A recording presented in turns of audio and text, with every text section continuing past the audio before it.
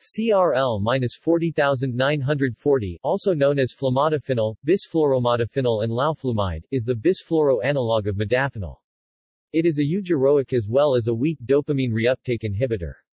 Its inventors claim that it is more effective than modafinil and adrafinil, with fewer side effects.